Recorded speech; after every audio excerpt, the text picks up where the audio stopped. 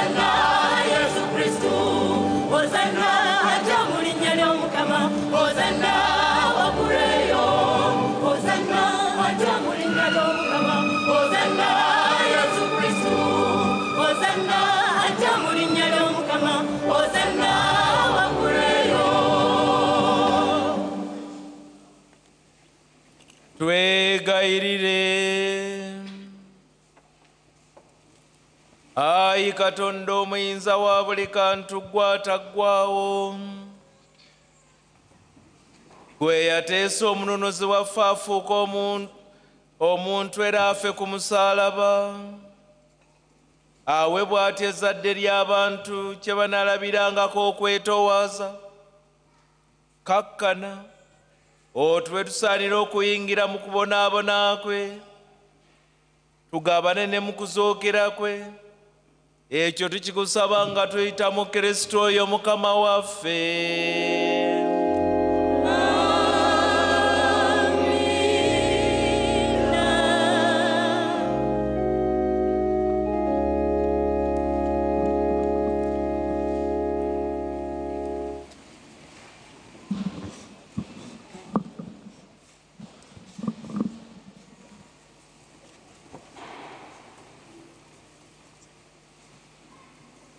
Essomo erisooka.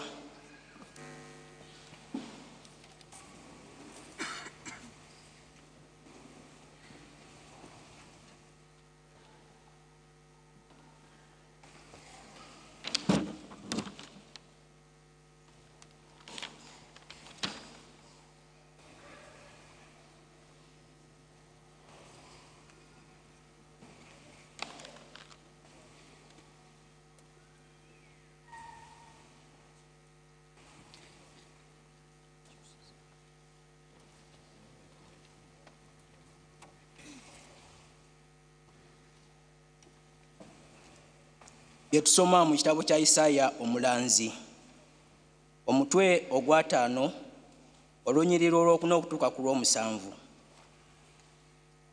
Omukama Katonda yampa olulimi lw'abagunjufu nga njogedde ngumye abadde akooye. Buli nkya azuukusa okutu kwange, bulirenga abayigirize.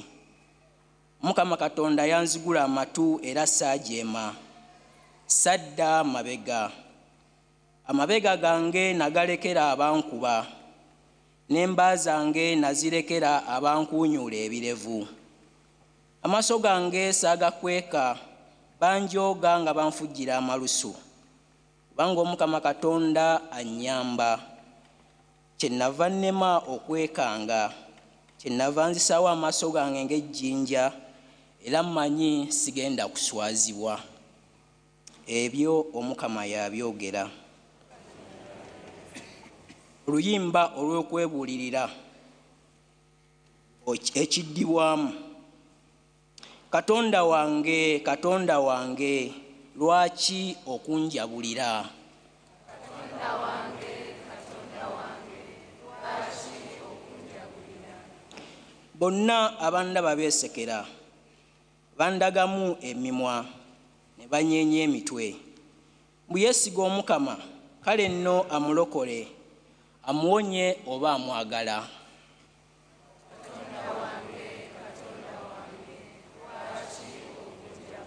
Anti wuuno embwa ennyingi zinneebunguludde, ebibinja by'abakola obubi kinziseeko, ebibatu byange n'ebigere byange babiwummugudde, nsobola okubala n'amagumba gange.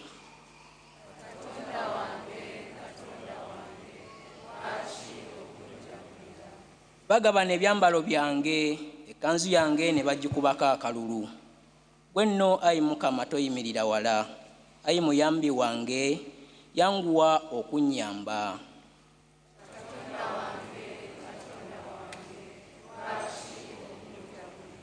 Baganda bange ndibatendera erinnya lyo, ndikutendera mu lujjudde wakati. Abatya Omukama mumutendereze. Olulyo lwa Yakobo lwonna ne we lufa lwenkana, mumugulumize.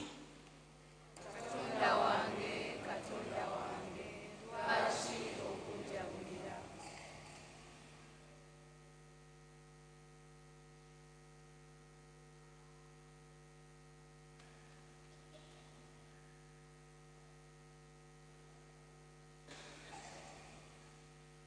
Essomo eryokubiri bye tusoma mu bbaluwa Pawulo omutume gye yawandiikira ab'e Filipo omutwe ogwokubiri olunyiriri olw'omukaaga okutuuka ku lw'ekumi-n'olumu. Yesu Kristu ye Katonda ddala. Okuba ekyenkanyi ne Katonda teyakaŋŋaatiramu. Yeemaliramu ddala n'afuuka omuddu n'afaanana abantu. Ng'afuuse omuntu yeeyongera okwessa ennyo n'awulira okutuuka okufa ku musaalaba.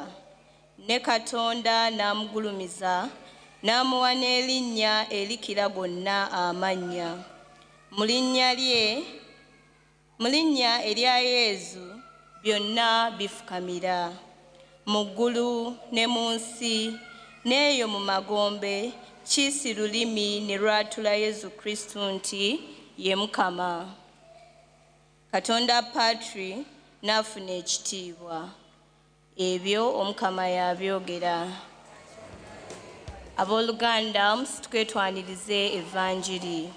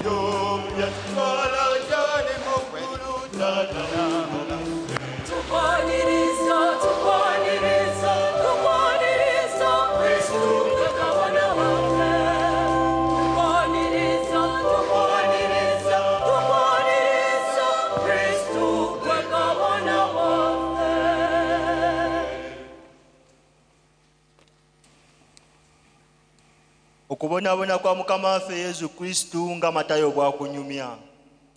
Olukwe lwa Yuda. Awomu ku 12 gwe bayita Yuda w'e Kaliyota n'agenda eri abakulu b'abasaseredooti n'abagamba nti, mwagala kumpa ki nze mubakwase? Bo ne bamukwanga ebitundu bya ffeeza 30, ye n'alyoka anoonya ebbanga eryesiifu amubakwase. Embaga eteekebwateekebwa. Awo ku lunaku olusooka mu nnaku ez'emigaati egitazimbulukuse, abayigirizwa ne basembera awali Yesu ne bagamba nti, oyagala tugende tukuteekereteekere wa gy'onoolira Pasika? Yesu n'abagamba nti, mugende mu kibuga ewa gundi mumugambe nti, omuyigirizwa agambye nti, obudde bwange buli kumpi, ewuwo gy'anaakolera Pasika wamu n'abayigirizwa be. Abayigirizwa ne bakola nga Yesu bwe yabagamba, ne bateekateeka Pasika. Ayatula olukwe lwa Yuda. Obudde bwe bwawungeera n'atuula ku mmeeza wamu n'abayigirizwa be 12 be baali balya, n'abagamba nti, kambabuulire, munnammwe omu ajja kumpaayo. Bo ne banakuwala nnyo, ne basooka buli omu okubuuza nti, Ssebo, yenze? Ye n'addamu n'agamba nti, akoza nange mu kibya y'anampaayo. Weewaawo Omwana w'Omuntu ayita nga bwe kyamuwandiikibwako, naye kyokka oyo anaawaayo Omwana w'Omuntu zirimusanga. Kyandibadde kirungi omuntu oyo obutazaalibwa. Ne Yuda yamuwaayo n'addamu n'agamba nti, muyigiriza, yenze? Ye n'agamba nti, oyogedde. Yesu akola Ukaristiya. bwe baali balya, Yesu n'addira omugaati n'asoma essaala, n'agumenyamu, n'awa abayigirizwa be ng'agamba nti, mukwako mulye, kino mubiri gwange. Ate n'addira ekikompe ne yeebaza, n'akibawa ng'agamba nti, munywe ku kino mwenna, kuba kino omusaayi gwange ogw'endagaano empya ogunaayibwa okubeera abangi ebibi bisonyiibwe. Kambabuulire, okuva kati siriddamu kunywa ku kibala kino eky'omuzabbibu okutuusa olunaku olwo lwe ndikinywa obuggya awamu nammwe mu bwakabaka bwa Kitange. Alanga Peetero bw'ajja okumwegaana. Oluyimba olw'okwebaza bwe lwaggwa ne bagenda ku lusozi olwa Oliva.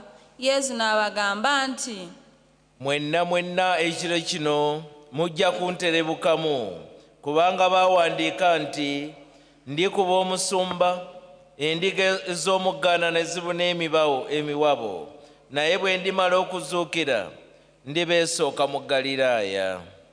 Peetero n'ayanukula ng'amugamba nti, abalala ne bonna ne bwe banaakuterebukamu nze sijja kukuterebuka n'akatono. Yesu n'amugamba nti, Kambabuulire, mu kiro kino enkoko eneeba tennaba kukookolima onooba oneeganye emirundi 3. Peetero n'amugamba nti, ne bwe nnaaba ndi waakufa naawe sijja kukwegaana. n'abalala ne boogera bwe batyo. Mu Getesimaani. Awo Yesu n'agenda nabo mu kaala akayitibwa Getesimaani, n'agamba abayigiriza be nti, mutuule wano, njira ŋŋenda eri neegayirire. N'atoolako Peetero n'abaana ba Zebedaayo bombi, n'asooka okwetamwa n'okujjula ennaku ng'abagamba nti, omutima gwange gundika ennaku ezaagala okunzita, mubeere wano mutunule wamu nange. N'abaawukanako katono, n'avunnama ku ttaka ne yeegayirira ng'agamba nti, Kitange, obanga kiyinzika endeku eno ginzigyeko, naye singa nze bwe njagala wabula nga ggwe bw'oyagala.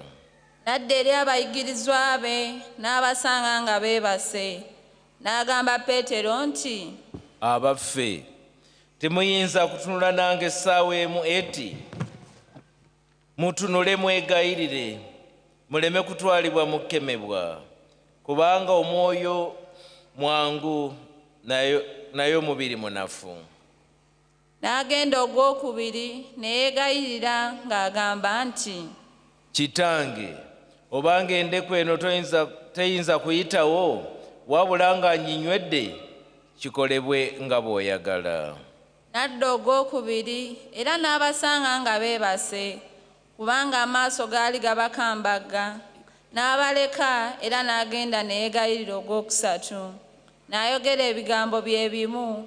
Awo n'alaga eri abayigirizwa be n'abagamba nti, kale mugira mwebaka, muwummuleeko, obudde butuuse omwana w'omuntu agenda kuweebwayo mu mikono gy'aboonoonyi. Musituke tugende, kuba anampaayo ali kumpi. Yesu akwatibwa. Yali akyayogera, Yuda w'e Kaliyoota omu ku 12 n'atuuka, ng'alina ekibiina ekinene, bakutte ebitala n'emiggo. Baali batumiddwa abakulu b'abasaaseredooti n'abakulu b'ebika. Eyamuwaayo yali abawadde akabonero ng'agamba nti, gwe nnaanywegera nga yeewuuyo, mumukwate. Amangu ago n'asembera eri Yesu n'amugamba nti, mirembe muyigiriza. n'amunywegera. Yesu n'amugamba nti, munnange ogukuleese ate. Awo bali ne basembera ne bamussaako emikono ne bamukwata. Naye omu ku abo abaali ne Yesu n'agolola omukono, n'asowola ekitala kye, n'atema omuweereza w'omusaaseredooti omukulu, n'amusalako okutu. Yesu n'amugamba nti, ekitala kyo kizze we kibeera, kubanga bonna abaddira ekitala balifa kitala. Nandikyolowooza nti siyinza kusaba Kitange n'ampeereza ebitongole by'ejjo by'abamalayika 12 n'okusoba ebiwandiiko ebitukuvu ne binaatuukirizibwa bitya, kuba tebiremwa kukolebwa bwe bityo.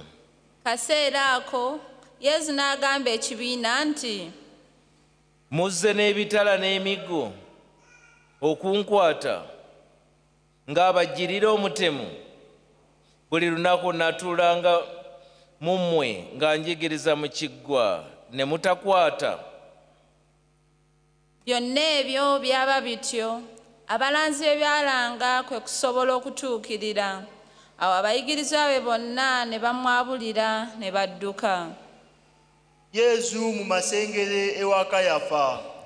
Naye abo bwe baakwata Yesu ne bamutwala ewa Kayafa omusaseredooti omukulu, abawandiisi n'abakulu b'ebika gye baali bakuŋŋaanidde. Peetero naye n'amugoberera walako, n'atuuka mu luggya lw'omusaseredooti omukulu, n'ayingira, n'atuula wamu n'abaweereza, alyoke alabe ebinaafaayo. Abakulu b'abasaseredooti n'olukiiko lwonna ne banoonya ensonga ku Yesu kwe banaasinziira okumutta, ne batagiraba, newankubadde ng'abajulirwa ab'obulimba bajja bangi. Oluvannyuma ne wajjawo abajulirwa babiri ne bagamba nti,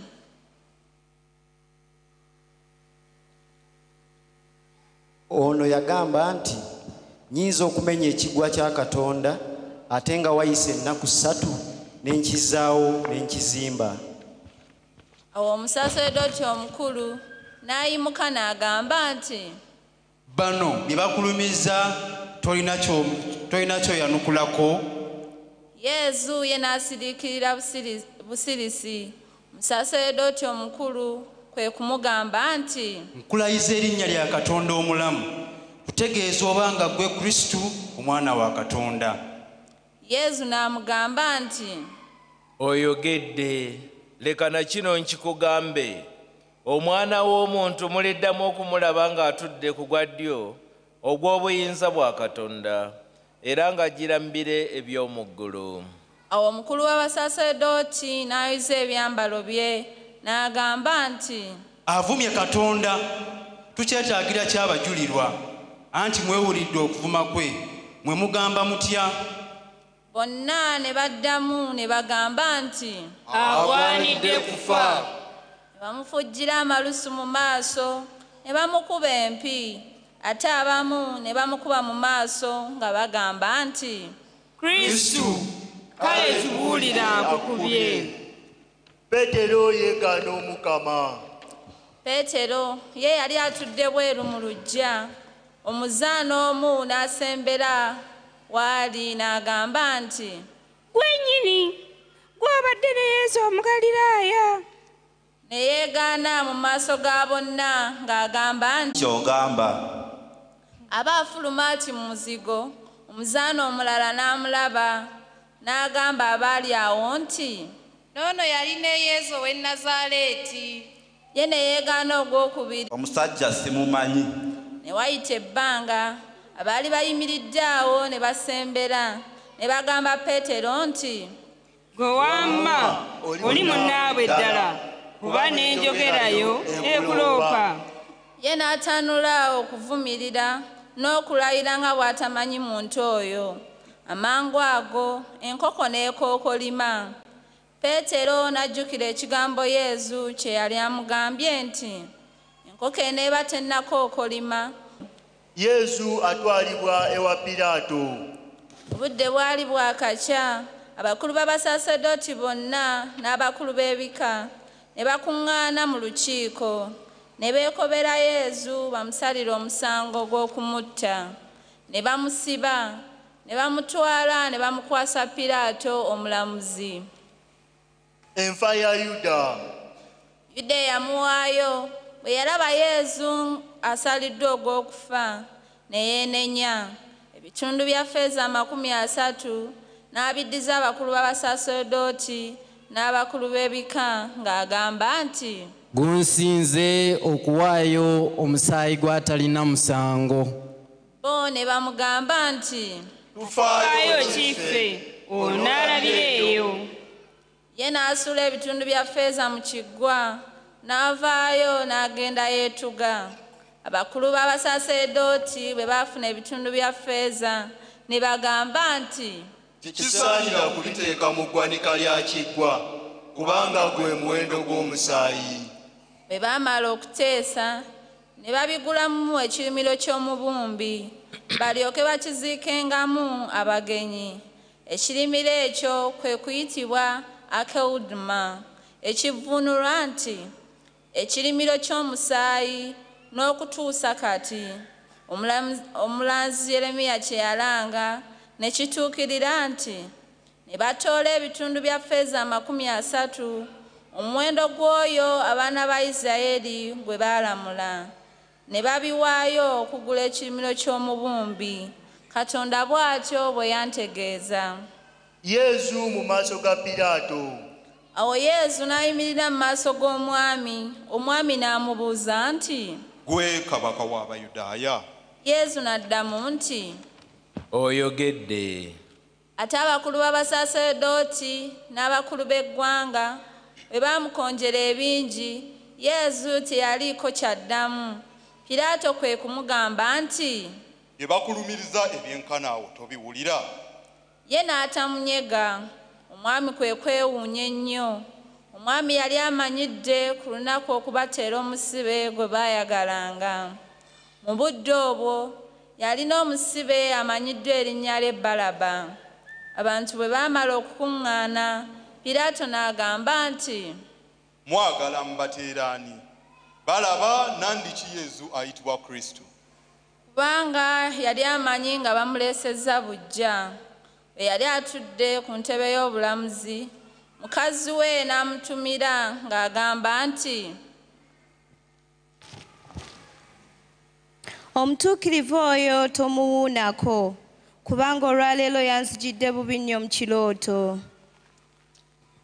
Abakulu b'abasaaseredooti n'abakulu b'eggwanga ne bavujjula ekibiina basabe Balaba, Yesu gwe baba bazikiriza. Omwami n'addamu okubagamba nti, ku babiri mwagala mbateera ani? Ne baddamu nti, Balaba. Piraato n'abagamba nti, Yesu ayitibwa Kristo mukole ntya? Bonna ne bagamba nti, akomererwe ku musaalaba.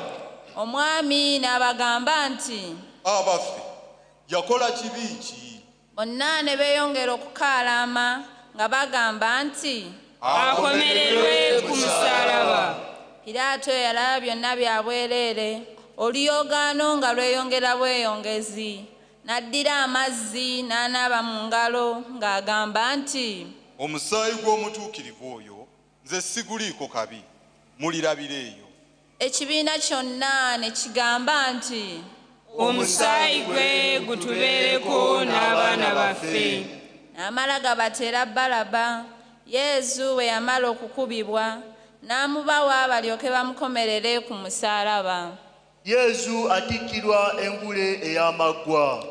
Awo abasirikale b'omulamuzi ne baddira Yesu ne bamutwala mu luggya lw'ennyumba y'amasengere, ne bamukuŋŋaanyizaako abasirikale bonna, ne bamwambulamu ebyambalo bye, ne bamwambaza omunagiro omumyufu, ne bazingazinga omuge gw'amaggwa, ne bagumussa ku mutwe, ne bamukwasa olumuli mu mukono ogwa ddyo, ne bamufukaamirira nga bamukudaalira nga bagamba nti, Mirembe kabaka w'Abayudaaya.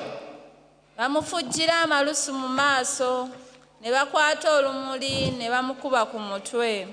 Bwe baamala okumukudaalira ne bamwambulamu omunagiro ne bamwambaza engoye ze, ne bamutwala okumukomerera ku musaalaba. Yesu akomererwa ku musaalaba. Be baali bafuluma ne basanga omusajja ow'e Sireeni ayitibwa Simooni, ne bamuwaliriza okwetikka omusaalaba gwe. Ne batuuka mu kifo ekiyitibwa Gologota, kye kifo kya Kalivaaliyo. Ne bamuwa evviini entabulemu endulwe, naye bwe yakombako n'atayagala kunywa. Bwe baamala okumukomerera, engoye ze ne bazaawulamu, ne bazikubako akalulu. Omulanzi kye yayogera ne kituukirira nti, baagabana engoye zange, ekkanzu yange ne bagikubako akalulu. Ne batuula ne bamukuuma. ne bassa ku mutwe gwe ekiwandiiko ekitegeeza ensonga ya Musa nti ono ye Yesu kabaka w'Abayudaaya. Ne bakomerera abatemu babiri awamu naye, omu ku ddyo omulala ku kkono. Ebyaliwo nga Yesu alengejja ku musaalaba. Abayise ne bamuvuma nga banyeenya emitwe nga bagamba nti, gwamenye ekiggwa kya Katonda n'okizimbira ate ennaku 3, weerokole, obanga gwe mwana wa Katonda, weewanule ku musaalaba. N'abasaaseredooti abakulu n'abawandiisi ne badduluka nga bagamba nti, yawonya abalala so ye tayinza kwewonya, obanga ye kabaka w'Abayisirayiri, kaakano ye yeewanule ku musaalaba tulyoke tumukkirize. Yeesiga Katonda, kale obanga amwagala, kaakano amuwonye, anti yagamba nti ndi mwana wa Katonda. N'abatemu abaali bakomereddwa naye nabo ne bamujolonga. Yesu atondoka. Essaawa zaalinga 6, ensi yonna n'ekwata ekizikiza okutuuka ku ssaawa ey'omwenda. Nga ku ssaawa ey'omwenda Yesu n'aleekaana n'eddoboozi eddene n'agamba nti, Eli, Eli, lama sabakitani. Ekivvuunulwa nti, Katonda wange, Katonda wange, onviiriddemu ki? Abamu abaali bayimiridde awo ne bamuwulira ne bagamba nti, Munna ayita Eriya. Awo omu ku bo n'adduka na mangu, n'addira ekyangwe n'akinyika mu nkaatu, n'akitunga ku lumuli n'amuwa anywe. Abalala ne bagamba nti, Leka tulabe obanga Eriya anajja okumuwonya. Ate Yesu n'addamu okukoowoola n'eddoboozi eddene n'awaayo omwoyo.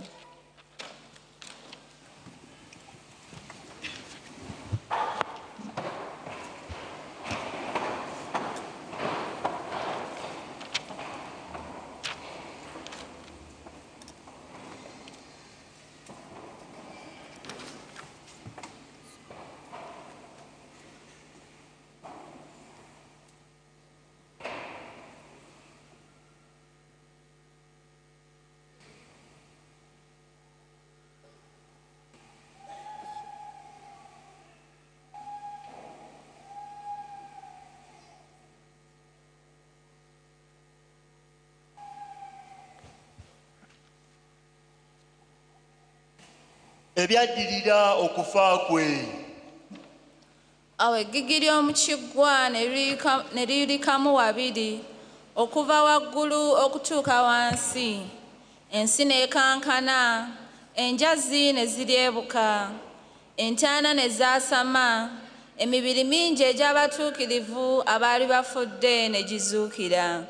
Bwe baamala okuzuukira ne bava mu ntaana ne bajja mu kibuga ekitukuvu ne balabikira bangi.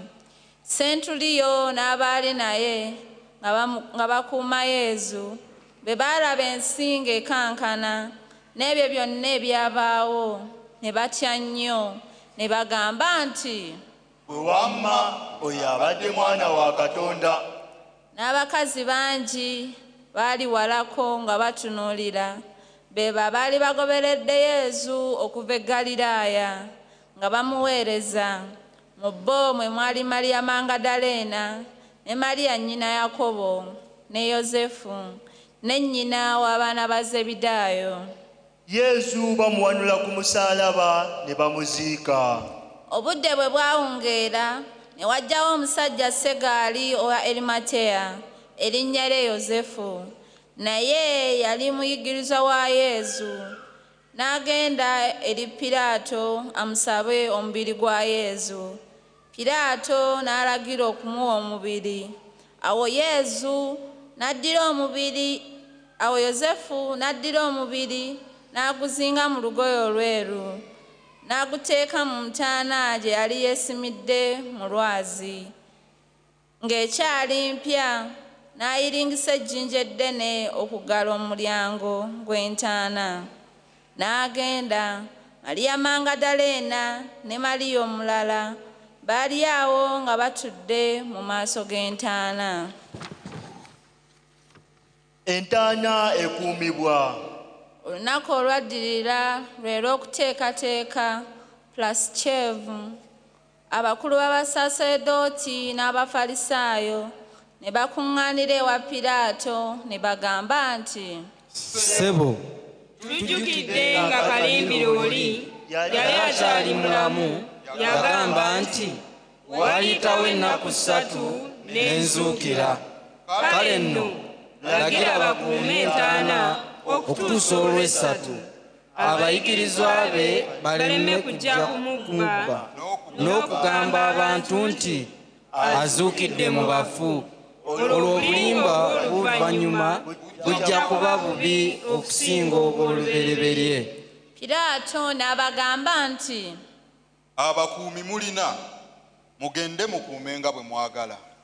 Bo ne bagenda ne banyweza entaana. Ejjinja baalisaako akabonero ne bassaawo n'abakuumi.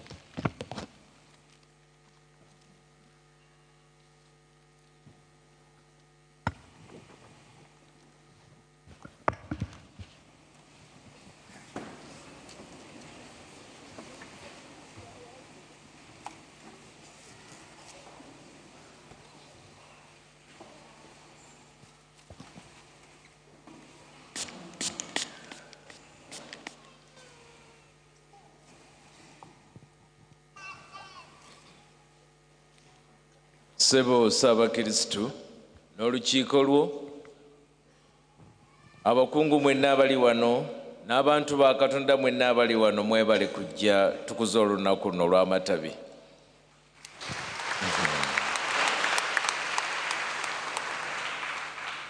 Mukadde waffe Ssaabasumba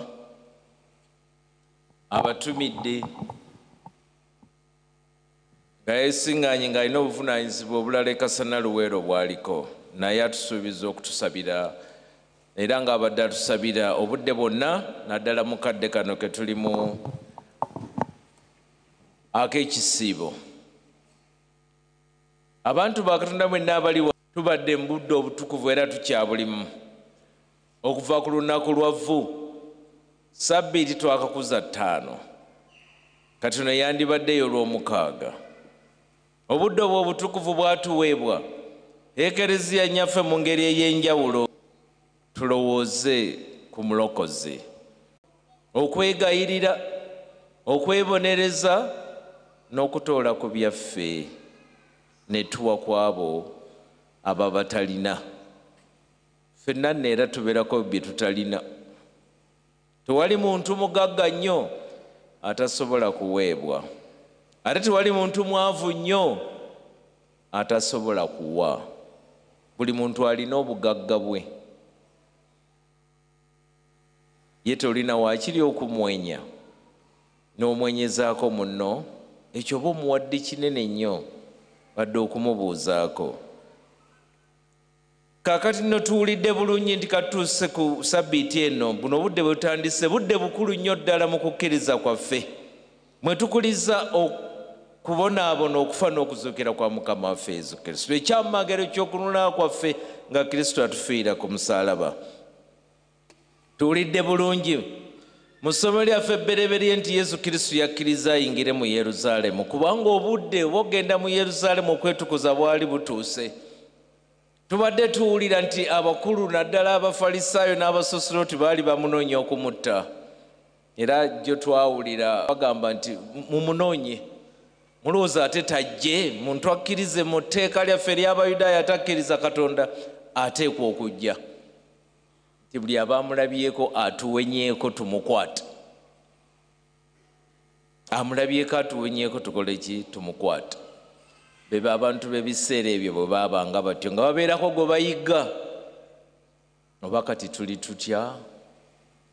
Tetuliwo be tuyigga, tetulina be tuwaayiriza, tubadde mu budde bwa kwekuba mu kifuba. Era akadde kakyaliyo twekube mu kifuba. Wakayigga bameka nga tebalina musango? Wakawaayiriza bameka abatalina musango? Yesu n'agamba kangende mu Yerusaalemu. Yebagadde akalogoyi. Abantu bamulaba ne basanyuka kubanga waliwo abaali bamuyigga, waliwo abaali bategeera, ne bagamba nti oyo ye kabaka waffe, ne bejjamu engoye ne bakwata emiti ne bamuyimbira nti ozanna nga naffe bwe tutandise. Baabuwe ndooza n'akalogoyi kaabuuka nga kalaba ekiri extraordinary, nga kayinza n'okuba keerabira nti keetisse kabaka. Naffe mu bukulembeze bwaffe, mu mbeera zaffe, mu maka gaffe tuli kalogoyi, n'oluusi twerabira ne tubuukabuuka nga tulowooza nti embeera Katonda gye yatuteekamu yaffe ffenna. N'owulira nga abantu bakozesa nnyo ebigambo nze sizannya nze soogerwako. Naye Katonda waffe Kristo atulaze obwetoowaze. Mu mbeera eyo waaliwo okutambula mu biseera ebyo kwabanga okw'amaanyi n'okw'abanaku.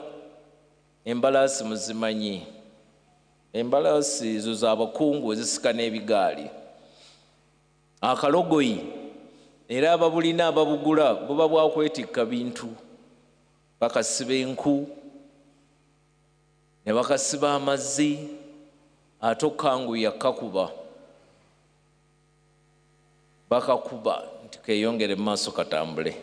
Ne bagamba nako nno kagezi, oyinza okukakuba ne kakutereka, bwe kakuwa tteke olutenda. Naye Yesu yagamba nti ako kwe mba ntambulira, so si mbalaasi.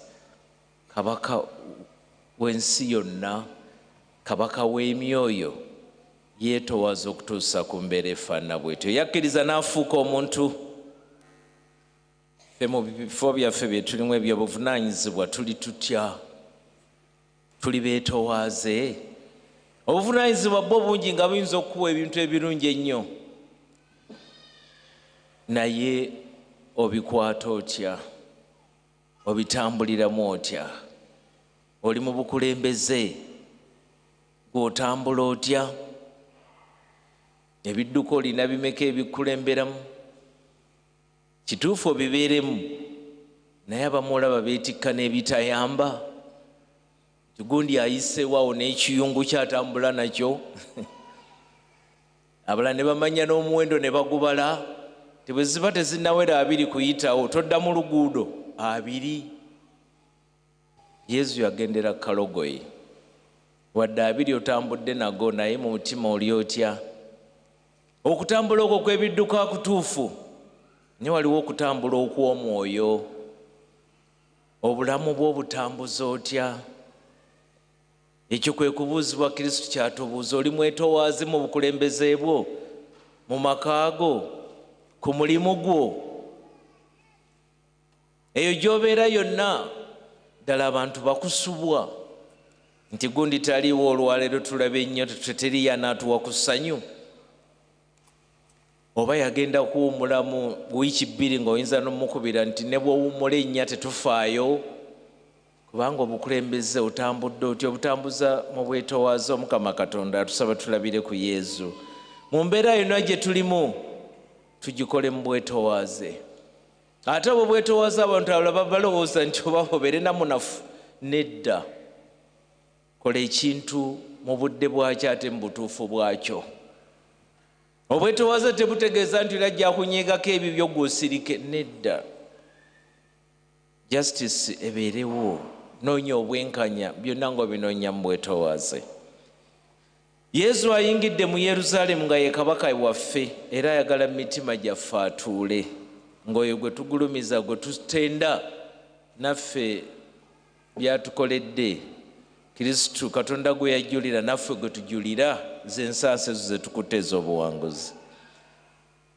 Kyannaku bw'ayingidde mu Yerusaalemu gwe bayimbidde nga kabaka, ate mu ddakiika 2 bamwefuukidde nti gwe tubadde tunoonya, kati tukutte. Bannange bangambye nti nyingira nga kabaka, nti ffe tubadde tukulina, weyita otya omwana wa Katonda? Ne batandika omuwozesa bwe tuwulidde, okutuuka nga bamusalidde omusango. Yakaayana nako nti bannange nkoze eki? Yuda, tubadde tubeera ffenna, gwe obadde okuuma n'ensawo. Nga Yuda yagamba mumunyweze. mbu yali yalowooza nti ajja basimatuka ye yeeriiremu ssente ze. Ssente ne bazimuwa. Bwe bakwata Yesu bamusse ne ssente ne zimutabukira nga zijjudde omusaayi. N'azitwala n'azikasukeeri nga bimutabudde.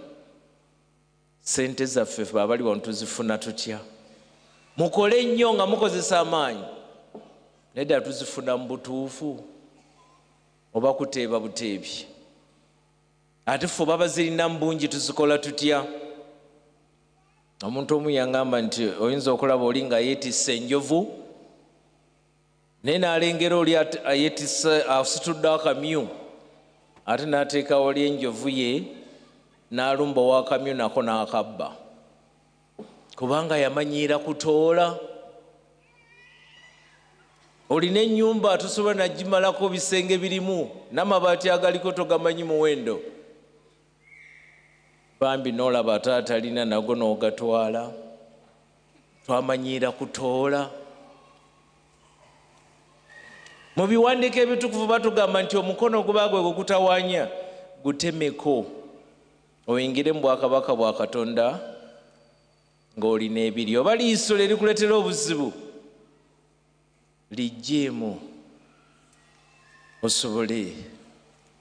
Yuda bw'atyo bwe yali kaneefuniremu ebyanguwa. Daba bw'alya munne bw'amulyamu olukwe bwe babadde. Tuli tutya ffe?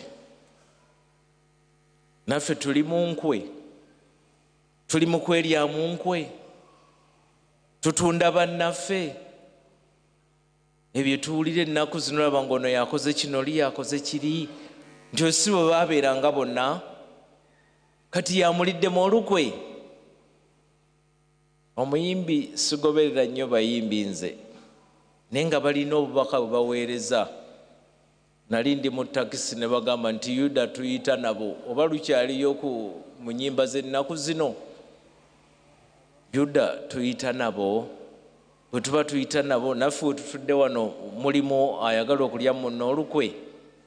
Katonda waffe atugamba atya? Talina gwavumirira.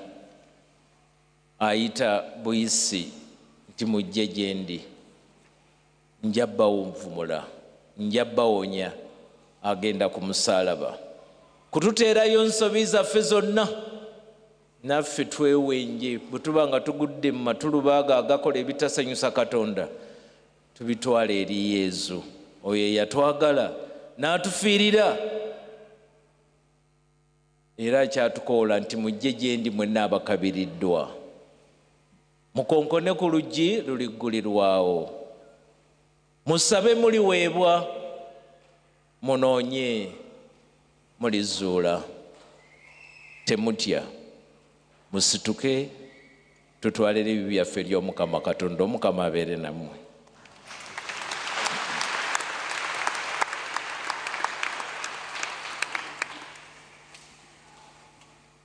Tusituka abooluganda tuwere nga bwe tukkiririza mu Katonda waffe.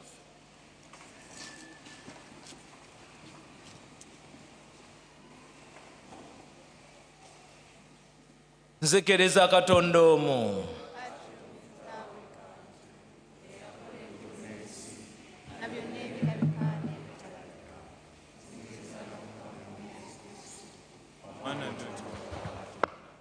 Paatiri gwazaalanga n'emirembe gyonna teginnabaawo.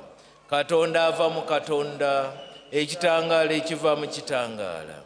Katonda ddala ava mu Katonda ddala, yazaalibwa buzaalibwa, teyatondebwa.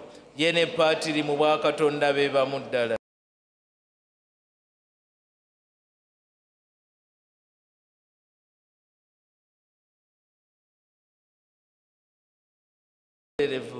Ku bwa Mwoyo Mutuukirivu n'afuuka omuntu era olw'okubeera ffe yakomererwa ne ku musaalaba n'abonaabona ku mirembe gya Ponsiyo Piraato n'aziikibwa n'azuukira ku lw'essatu nga bwe kyali mu biwandiiko n'alinnya mu ggulu atudde gwa ddyo gwa Paatiri alijja ogw'okubiri n'ekitiibwa okulamula abalamu n'abafu obwakabaka bwo tebuliggwaawo. Nzekereza ne Mwoyo Mutuukirivu Omukama era aw'obulamu ava mu Paatiri ne Mwana ne tusinzaamu ne Paatiri ne Mwana, ne tumugulumiza kimu, eyayogerera mu balanzi, nzekereza n'ekereziya omu, omutukuvu, katolika, eyava mu batume, njatula batiisimu emwera essonyiwa ebibi, era nnindirira okuzuukira kw'abafu n'obulamu obw'emirembe egirijja. Twanjulire Katonda waffe ebyetaago byaffe. Tusabire kitaffe Paapa omutukuvu, abeepisikoopi, abasaaseredooti, bannaddiini n'abasomesa, Mwoyo Mutuukirivu abatangaaze ku mulimu gwe baliko ogw'okubunya ekigambo kya Katonda, naddala mu budde buno ng'ensi eri mu katyabaga k'obugwenyufu. Tukikusaba, Ayi Mukama.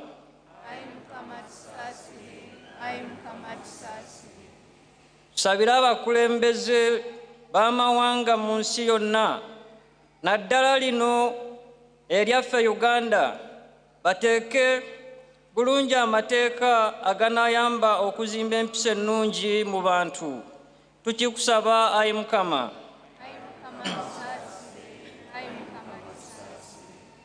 Tusabire abavubuka mu nsi yonna, naddala ku lunaku luno Mwoyo Mutuukirivu abatangaaze banywere mu mpisa ennungi. Tukikusaba, Ayi Mukama.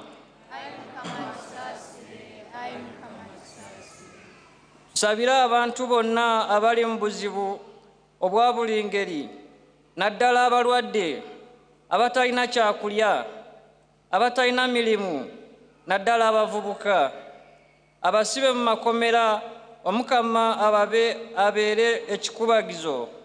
Tukikusaba, Ayi Mukama. Tusabire abalonde abagenda okubatizibwa mu kiro kya Pasika, Omukama abanyweze nga beeyunga mu kisibo kya Kristu. Tukikusaba, Ayi Mukama. Naffe ffenna abeetabye mu kitambiro kino ekitukuvu, Omukama atuyambe tumulangirire nga bulijjo nga ye Kabaka waffe. Tukikusaba, Ayi Mukama.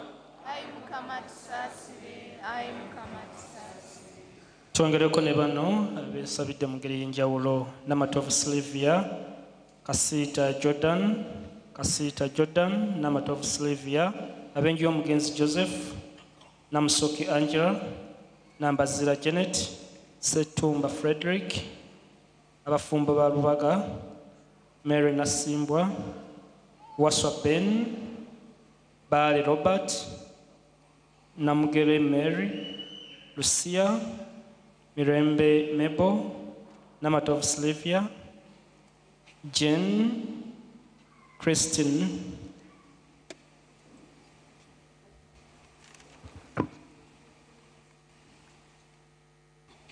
byonna tubikusabye nga tuyita mu Kristo oyo Mukama waffe.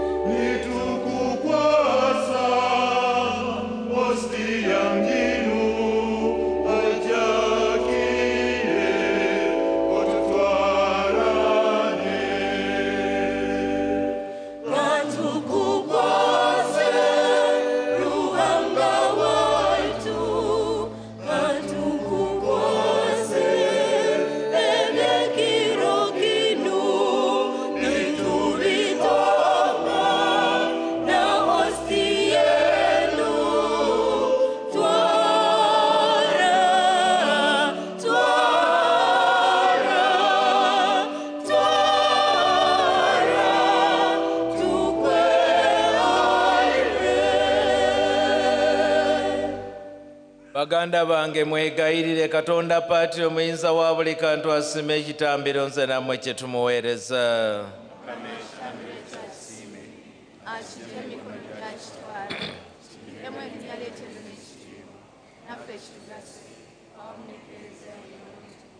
Ayi Mukama tuddire mu mangu olw'okubonaabonako omwana w'omu yekka, newandibadde bye tukola sibitusaanyiza kuddirwamu. Ekyo ekitambiro kino eky'ekitalo kitugwanyize gwe okutusaasira, tukikusaba nga tuyita mu Kristo oyo Mukama waffe.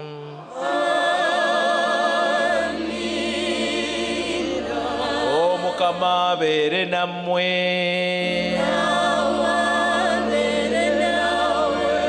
Mweyimuse emitima. Twebaze Omukama Katonda waffe. Gwe wamma kisaanye n'okuteekwa tuteekwa, kituufu ddala mwe mutuviira n'okulokoka. Gwe Omukama Paati omutuukirivu, Katonda omuyinza wa buli kantu ssewa nnaku. Ffe okwebaza bulijjo na buli wantu nga tuyita mu Kristo Mukama waffe. Y'atalina kibi yakkiriza okufiirira ffe aboonoonyi, n'asalira ogw'okuttibwa mu kifo ky'abannyini musango, so nga tagwanidde okufa kwe kwamalawo ebibi byaffe, ate okuzuukira kwe ne kututukuza. Oyo eggulu n'ensi, bamalayika ne bassaabamalayika bamubbiramu, ne bamugulumiza obutamala nga bayimba nti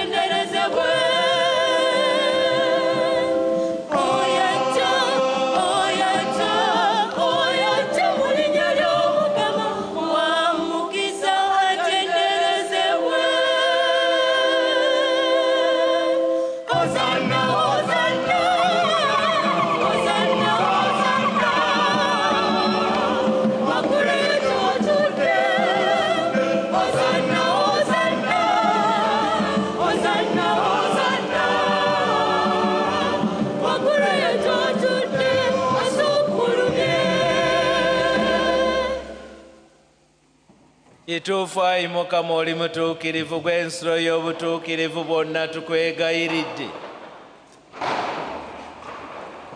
Ebirabo bino biyiweeko omwoyo obifuuke ebitukuvu, tufune omubiri n'omusaayi gwa Mukama waffe Yesu Kristo, eyali agenda okuweebwayo mu kubonaabona kwe yeesiimidde, n'akwata omugaati ne yeebaza n'agumenyamu, n'awa abayigirizwa be n'abagamba nti mutoole mulye ku kino mwenna, andi kino gwe mubiri gwange ogunaaweebwayo okubeera mmwe.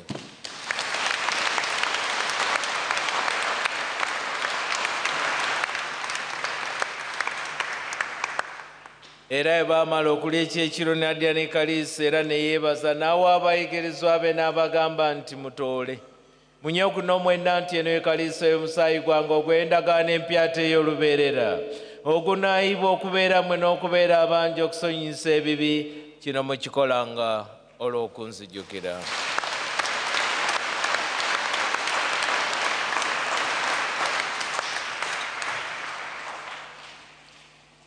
Ekyamagero eky'okukkiriza.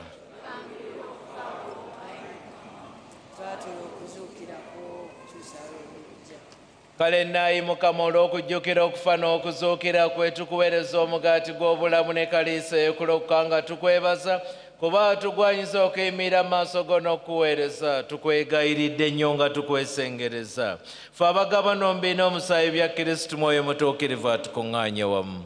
Jjukira ayi Mukama ekereziya wa bunyenkulungo y'ensi mujjuze n'okwagalana wamu ne Paapa waffe Francisco, omwepiskopi waffe Pawulo n'abo bonna abakwawulirwa.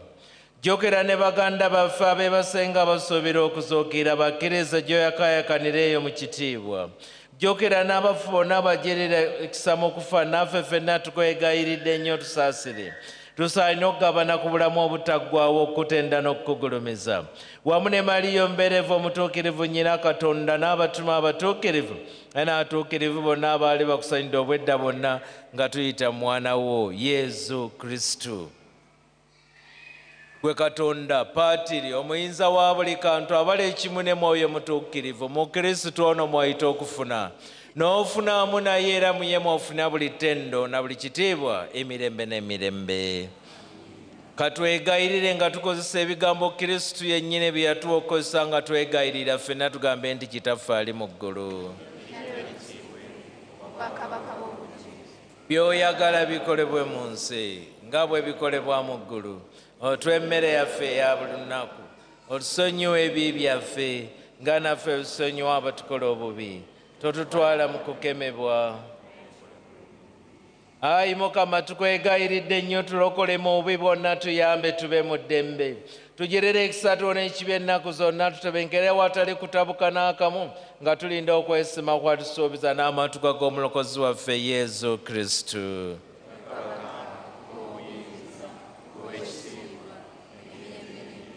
Ayi Mukama Yesu Kristo gwe yagamba abatume bo nti mbalekedde emirembe mbawadde emirembe gyange. Totunuulira bibi byaffe naye amaaso gazze kukkiriza ku ekereziya wo. Kkiriza okumuwa emirembe n'okusa ekimu nga bw'oyagala gwawangaala n'olamula emirembe n'emirembe. Eddembe ly'Omukama leebere nammwe ennaku zonna. Buli omu ayagalize munne emirembe.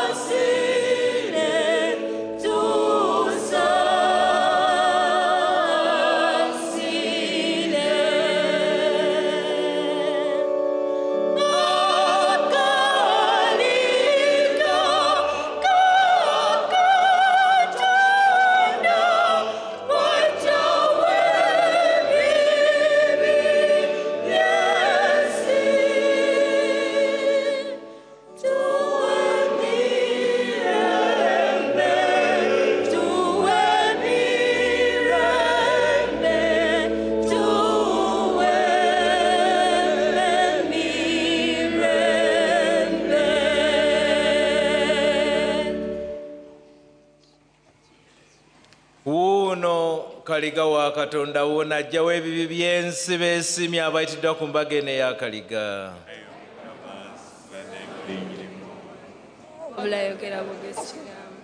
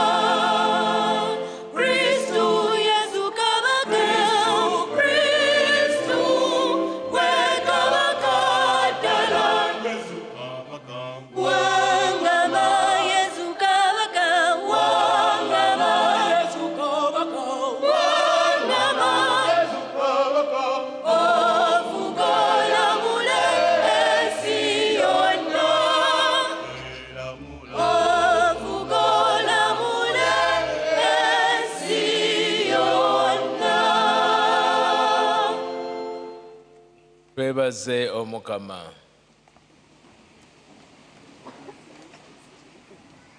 Ayi Mukama, kati ng'omaze okutuliisa n'ebitone by'ebitukuvu, tukwesengerezera nga bwe tukwetowaaliza, nga bwe watuwa okusuubira okufuna kye tukkiriza olw'okufa kw'omwana wo, bwe kityo okuzuukira kwe kutuyamba okutuuka gye tulaga tukikusaba nga tuyita mu Kristo oyo Mukama waffe.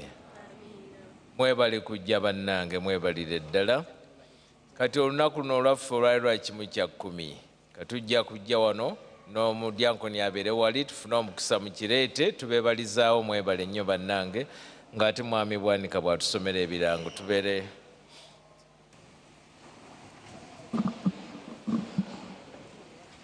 Abooluganda baagalwa, mbasaba munneegatteko. Twebaze Reverend Father Dr. Pius Mare atukulembeddemu ekitambiro kya misa kino.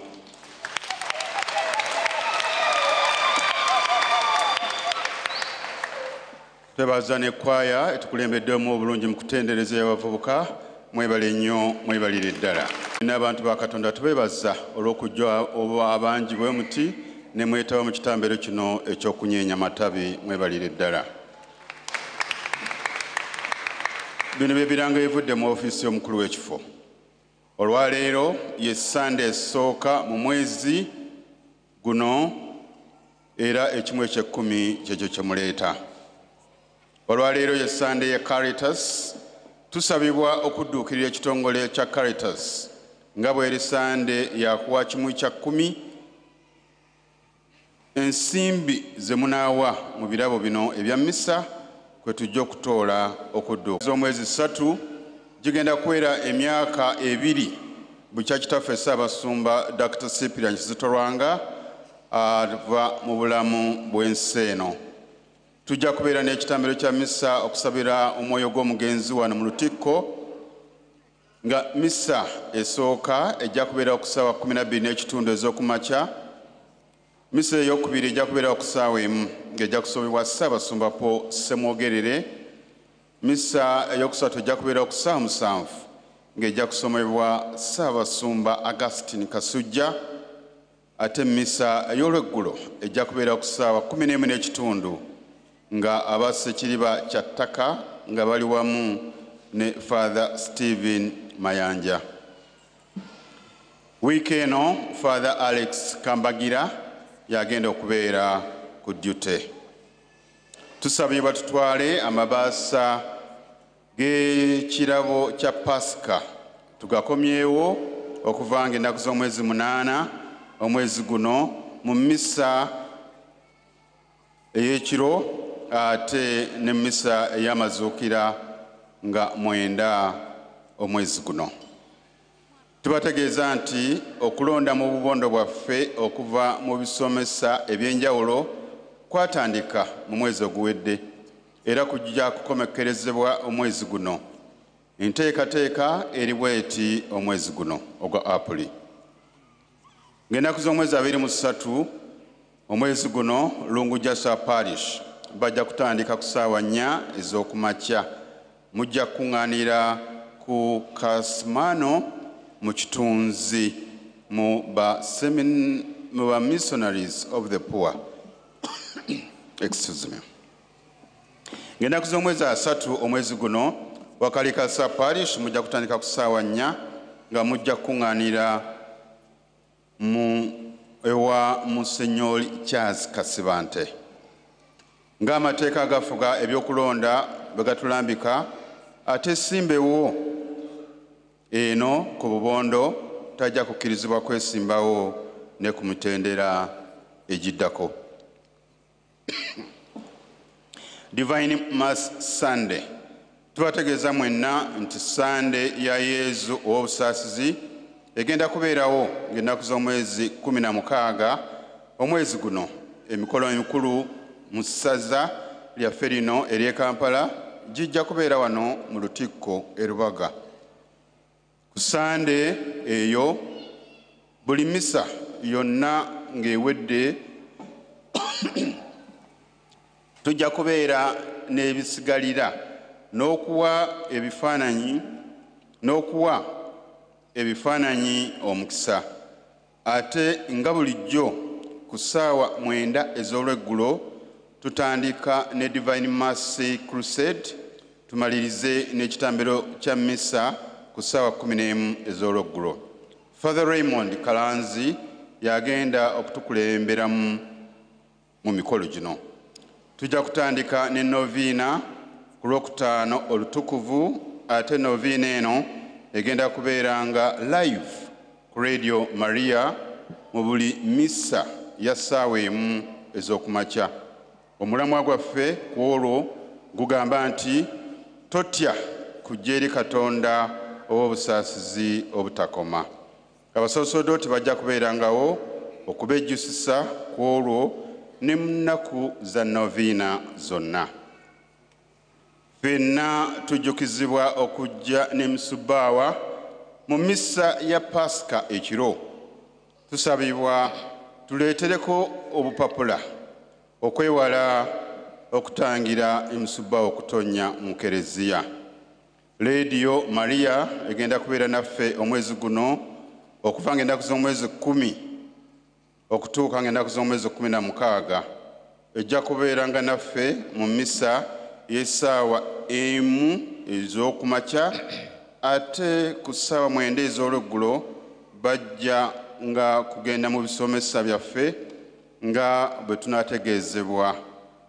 Tusome nabo noviina ya Divine Mercy ate ne sapule ya nyaffe Bikira Maria.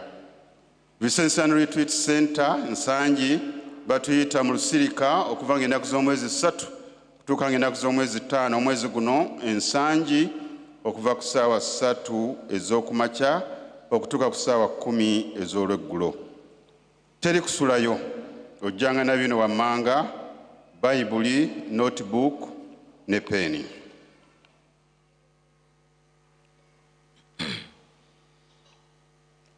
Omukama abeere nammwe. Omukama abawe omukisa abakuume. Abatunulisa amasa amakakkamu abasaasire. Akyukire gye muli abawe emirembe. N'omukisa gwa Katonda omuyinza wa buli kantu, Paatiri, Mwana ne Mwoyo Mutuukirivu gubakkeko tegusigale nammwe ennaku zonna. Emmisa ewedde mugende mirembe. Katonda yeebale. Na bino mbiwulire. Twasaba mutuleko katono tumalirize pulogulaamu eno ya Easter. Program ya wiki entukuvu Easter Sunday. Ku Lwokuna olutukuvu ng'ennaku z'omwezi 6 omwezi guno wano mu Lutikko ku ssaawa 4 ez'okumakya wajja kubeerawo misa ey'omuzigo. Ate olw'eggulo wano mu Lutikko ku ssaawa 11 wajja kubeerawo misa ey'okunaaza ebigere.